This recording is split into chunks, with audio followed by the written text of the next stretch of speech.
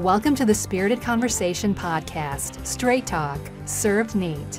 Join us to hear from business leaders, entrepreneurs, and industry insiders as they discuss their stories and insights for success.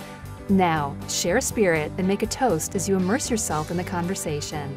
Here's your host and Chief Libation Officer, Tony Deblauwe. Welcome, everybody. My name is Tony Deblauwe. This is the next podcast installment of Spirited Conversation, and today I'm joined by Tom Licks, who is the founder and CEO of Cleveland Whiskey, that I featured as part of my other Spirited Conversation with the Legion M founders. And so I was really excited to follow up with Tom and learn more about his journey and his product. Tom, welcome. Oh, it's my pleasure to be here. Thanks. Great.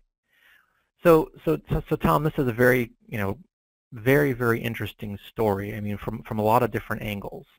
So a lot of people, just so that they understand a little bit about your background, you've had a lot of exposure, even as a kid. You've always pursued tinkering, experimenting, being curious. It's led you to many different parts of the world, including going into the Navy.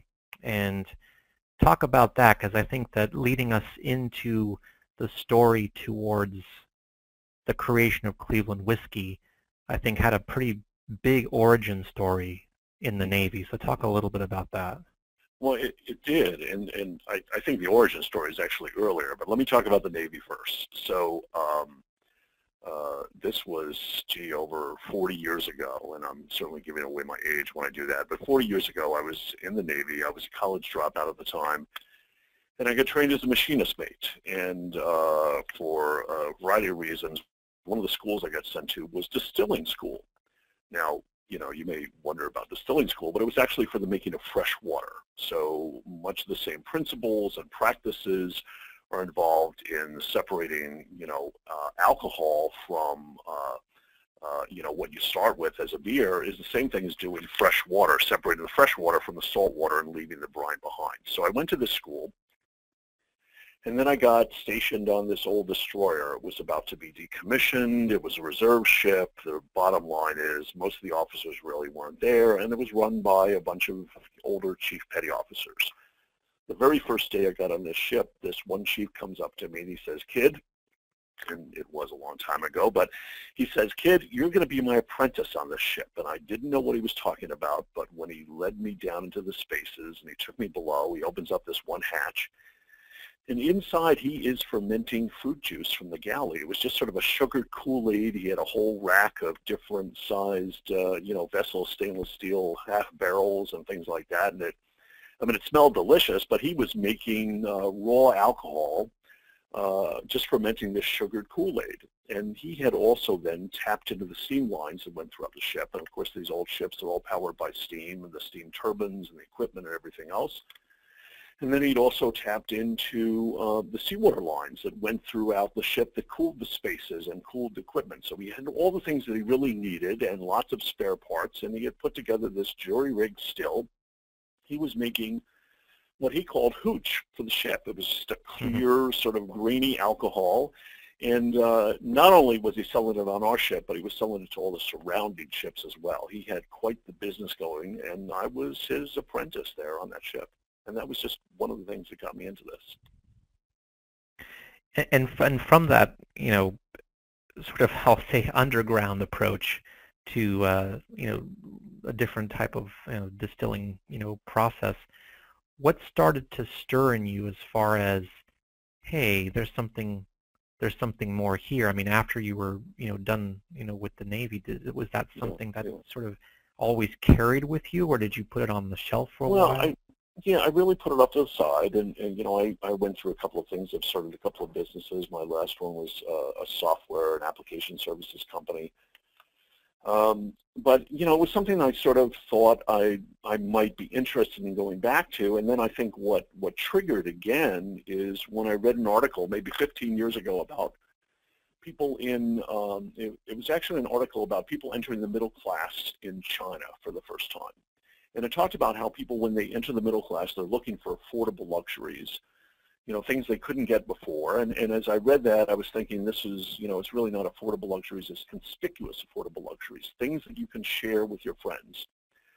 So I started researching this a little bit more, and I had become more and more, throughout my career, more and more interested in market opportunities where disruption through technology could take place. I mentioned before I was a college dropout when I went into the Navy. I later got a doctorate at Boston University, and I've gone off and done a lot of different things, but I've always been fascinated by industries that hadn't changed in a long period of time. So, as I'm reading this, I'm thinking, and researching a little bit more, and I realize that, okay, these emerging middle-class populations, which are growing by leaps and bounds around the world, in China and India and Africa, South America, and this was even before we started moving back into brown spirits here in this country. I said, if demand starts occurring around products like imported bourbon, which is a perfect, conspicuous, affordable consumption item, you're not going to be able to crank up production like cornflakes or computer parts. You have to put this stuff away and plan for demand, 8, 10, 12 years in advance. So I said, there's a market opportunity if only somebody can solve this idea that, it should be able to take a longer period of time. And of course, whiskey is an industry that, for better or for worse, and a lot of people say, gee, it's wonderful that it hasn't changed in hundreds of years, but it hasn't changed in such a long time, in generations. I thought there had to be an opportunity there, so I started experimenting. And, I tell people I would probably be a chemist if I had a better attention span. I just don't have that attention span, but I love chemistry. I've always, I've always played with it. I've always been an amateur at it. So I started experimenting. I'm going through the patent files, thinking about what worked and what didn't. I probably blew up over 600 mason jars in my basement. My wife was convinced that the police were going to knock on the door, thinking we had a meth lab down there, because I was, I was emptying these big containers full of ice outside the gas stations like every weekend, and I was loading in hundreds of pounds of ice. I was exploding all these mason jars, playing with things, and because I'm not a real chemist, I made some, really, in retrospect, some stupid mistakes, but those stupid mistakes pointed me in directions that nobody ever would have really thought of, and I was lucky enough to sort of come across some at least features of the technology that we now have today, and that started me down this path. And that's and I think that experimentation, driven with obviously your your curiosity, leads me to the question of, so the background with these businesses that you started, and the consulting work that you've done. How did you assess risk? I mean, you talked about market identification.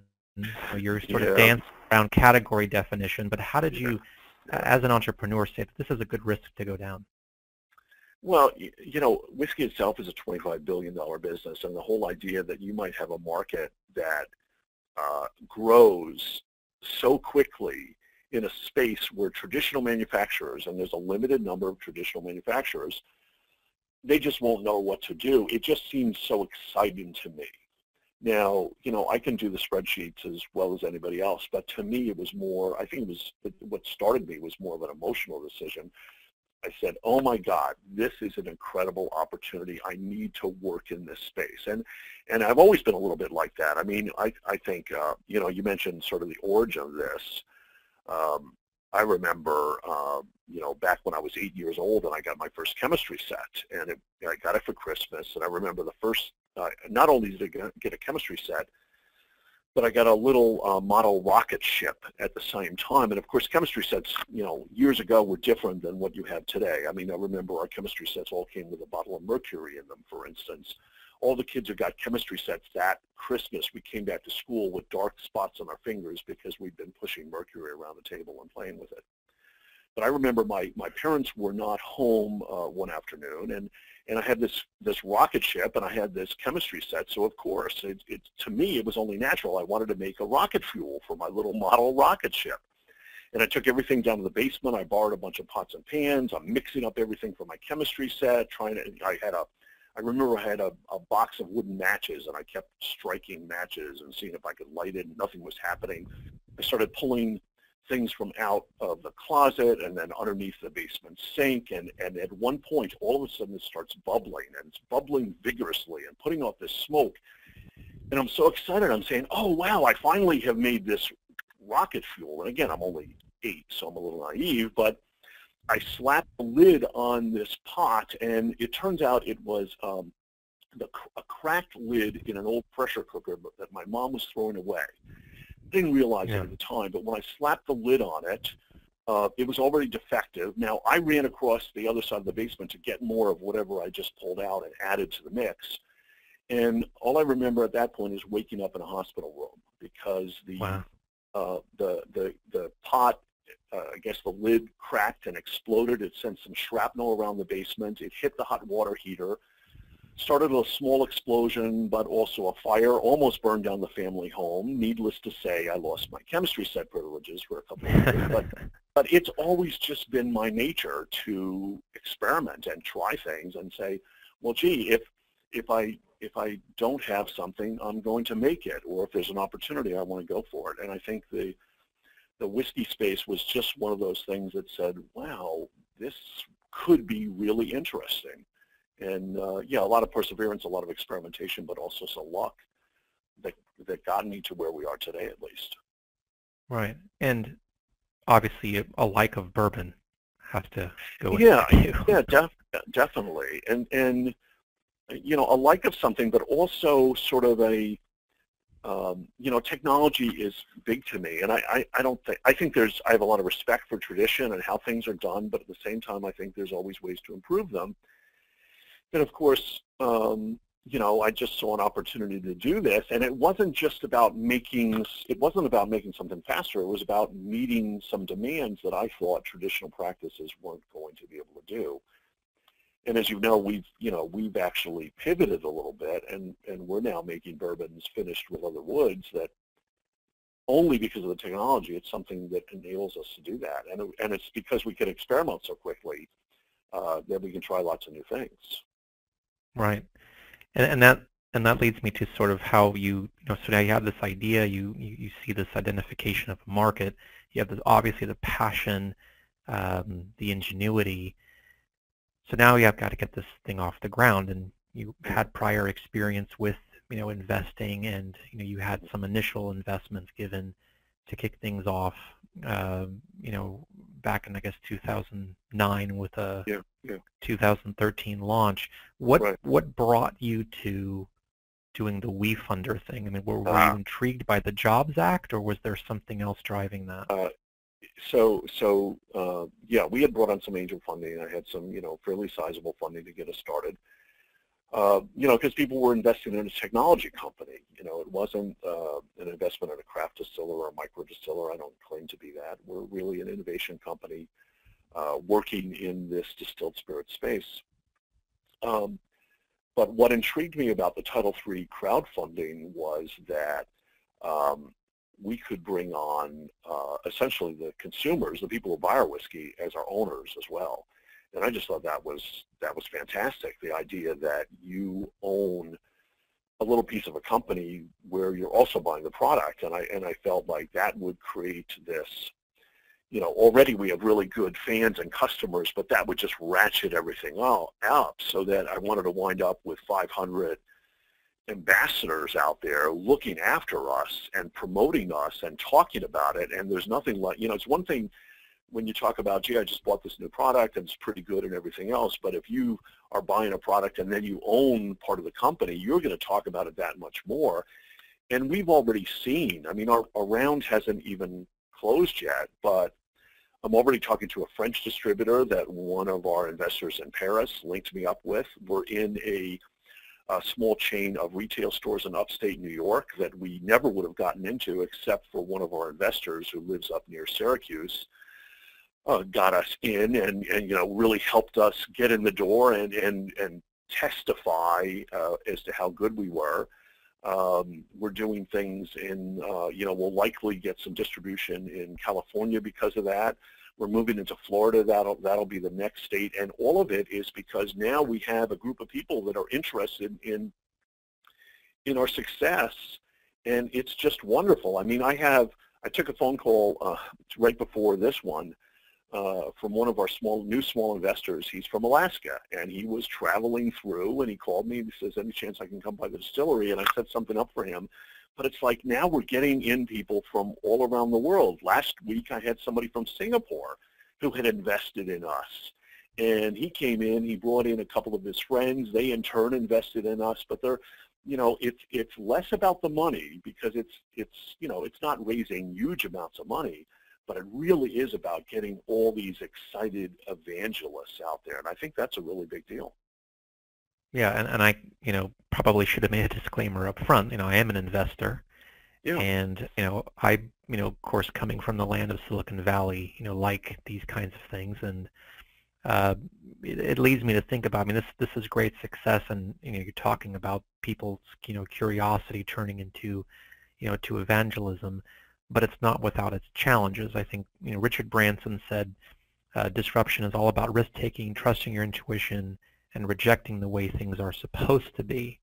And Right, you've seen that spades with the traditional market's response to what you're trying to do. So talk a little bit about that.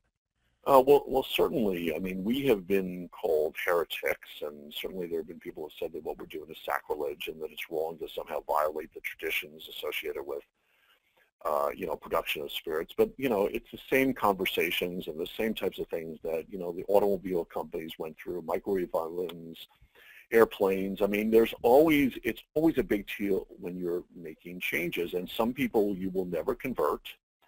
It was interesting. We had President Obama came in and took a tour of the distillery. And this was last year. He was only supposed to be here for like 4 to 6 minutes. He wound up spending half an hour with us. I think he really enjoyed himself. And but he had never been to a distillery before, and it upset some people. I'm sure the folks in Kentucky weren't all that happy with us.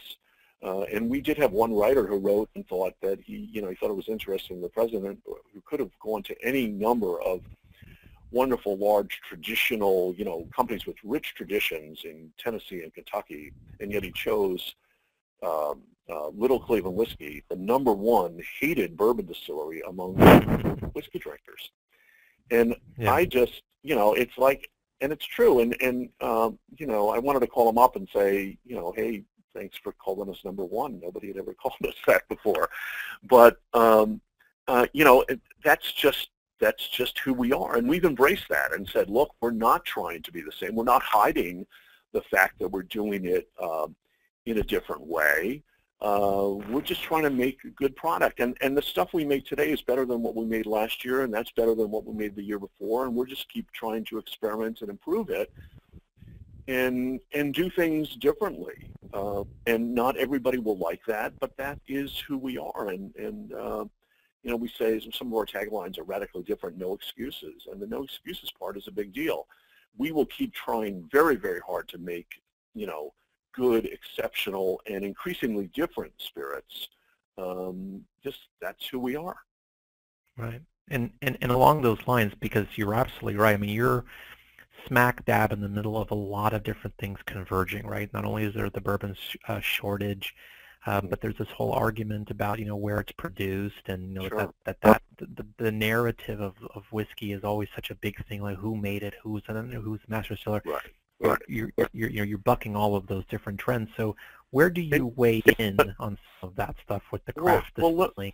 Yeah. Well, let me also say that there is a narrative, but it's a narrative among a relatively small proportion of the people who actually drink the spirits. So yes, there's a lot of discussion about these things, but it's among a relatively small group. But it's a group that they get attention, and that's fine. And we've just said, look, we will we'll roll with those punches, and we will keep doing what we think we can do best, and just try to keep making better and better spirits. That's our job, and that's what we do. There is discussion, and you can certainly read about it, but the new drinkers, people sort of coming up through the system, trying whiskeys for the first time, trying bourbons and scotch and everything else for the first time, they're open to new tastes and new flavors. And there's also, a sizable, well, maybe sizable is the wrong word, but there is a reasonably sized group of people who say, you're using technology to make this.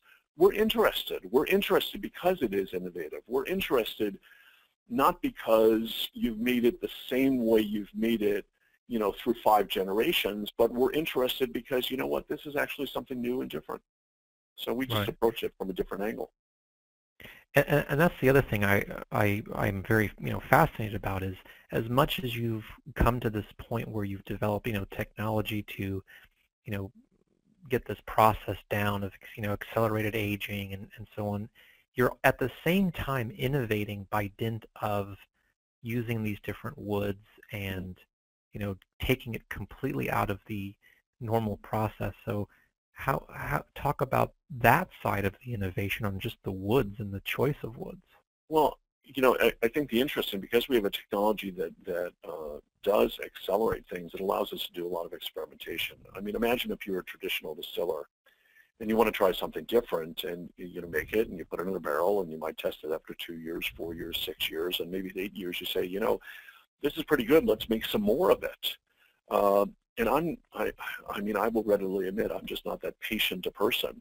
But with us, we can keep trying new things. And one of the things that we sort of thought of as we entered the space and started producing traditional bourbons was that everything was done in oak barrels. So for well over 1,000 years, we've been getting our flavor in spirits by letting them sit in oak barrels, and it was really sort of an accidental discovery. I mean, barrels weren't made to provide flavor for spirits. They were made to hold liquid and hold other things, and they had a bulge in the middle so you could roll them down a dirt road and roll them up onto ramps on ships. And somebody left something in a barrel for a longer period of time than usual, and people started noticing that yes, in fact, it tastes better if you leave it in a barrel. But we chose to use oak. It was the European oaks, and now we use here in this country the American white oak, because they hold liquid pretty well, not because somebody was pressing it enough to say, wow, that's going to give it a wonderful flavor. What if you made a barrel out of black cherry, for instance? And I'm sure somebody in the past tried that, and they likely would have found that most of these woods, either they weren't straight grained enough, or the pore structure just wasn't right to hold liquid, so most of them would simply leak like a sieve. So we've stuck with oak barrels, and all whiskeys essentially have almost like they have the same DNA. It's like that's where they come from. And if 60, sometimes some people say even 80% of the flavor, but certainly 60% of the flavor is coming from the interaction with the wood, wouldn't it behoove us to not just experiment with things like grain or whether we leave it in a barrel for 8 years or 10 years, but let's try different woods. And there are thousands of different woods to try out there, and we've just barely scratched the surface. And we found that a wood like black cherry and apple and even honey locust, those are all interesting. Hickory makes a bourbon that almost tastes like scotch. I mean, it's amazing the different range of flavors you can get by using woods without adding flavor, without adding sugar or syrup or artificial color. It's all unique and different because of the woods, and that's just, to me at least, that's incredibly exciting. And I think it creates, again, its own space. I mean, there's just as much, the people who make barrels and char them and do all of that process is as much its own story as the actual distilling side. So let's look at where you are. So March 2013 was launch, and now here we are 3 years later. What are the major things that have evolved? I think you're more international now. I mean, obviously the WeFunders helped create more awareness, but for you, in terms of where you started to where it is now and how it's going, anything that has been particular, surprising, new, different, or like, hey, I learned something different about this business I didn't anticipate going into. Yeah. This was not what I thought, or this. Any of those kinds of thoughts in terms of where you projected to be at this point? I think every day is almost a surprise. We discover new things every day, but we've taken sort of a measured approach to our distribution. I think that domestically at least, and we're in 13 states, going on 14. Maybe we'll be in 15 or 16 by the end of the year, but we're trying to do that in a measured way. I think there's so much opportunity overseas. We're in Germany, France, Belgium, Switzerland. Earlier this year, we started shipping in Japan. I'm hoping we'll be in China by the end of the year. And that's also where the traditional bourbon distillers are having trouble meeting demand. And it gives us an opportunity to get on the shelves. It gives us an opportunity to build some brand names and build some recognition. And I'm also finding that there's people who are intrigued around the world with not everybody, but certainly enough people are intrigued with the idea that we're doing something different to give it a try. And that's all I want, is I want people to at least try it. And generally, people who try it are pleased.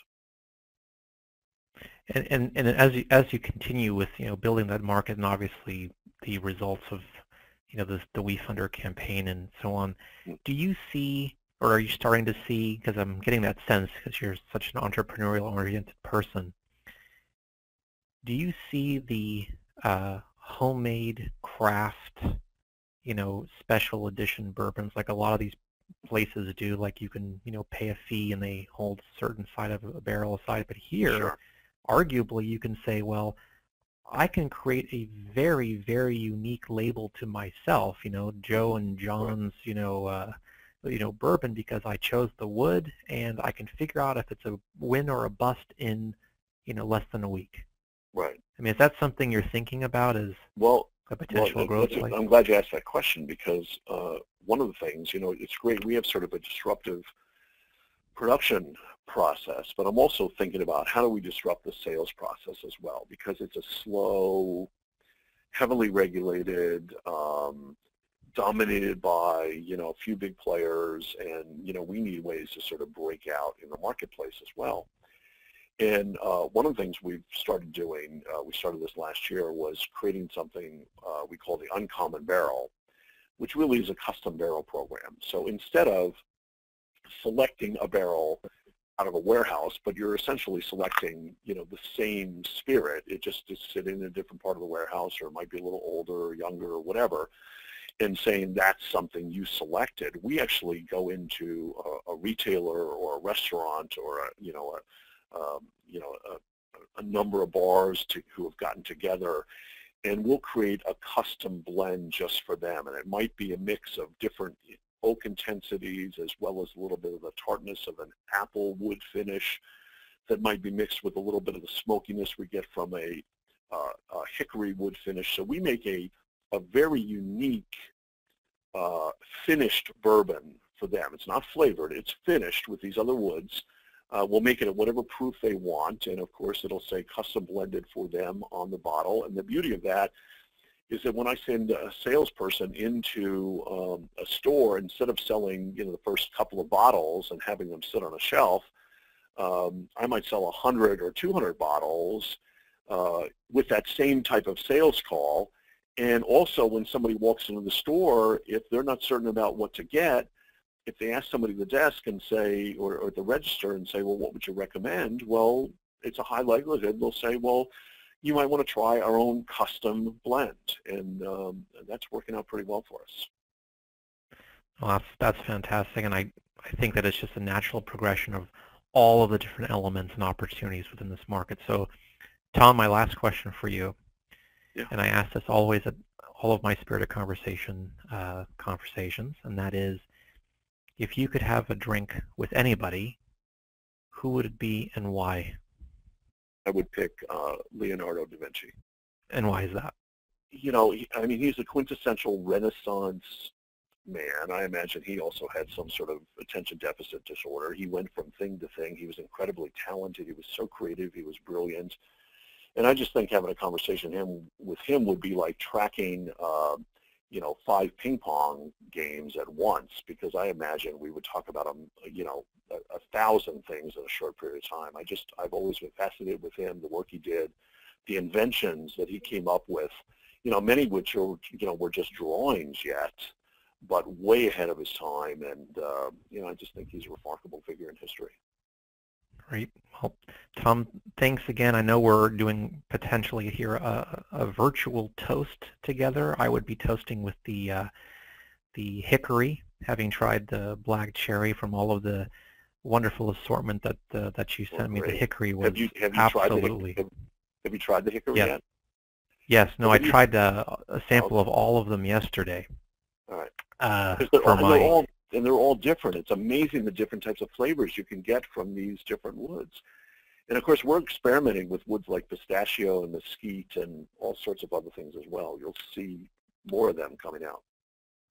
Well, like I said, I'm excited to spread the word. Certainly, to do that, I obviously appreciate your time. And again, thank you so much for being with me on Spirit Conversation. Well, Tony, cheers. And it's been my pleasure and privilege. Thank you. Thanks for listening. We hope you enjoyed the conversation.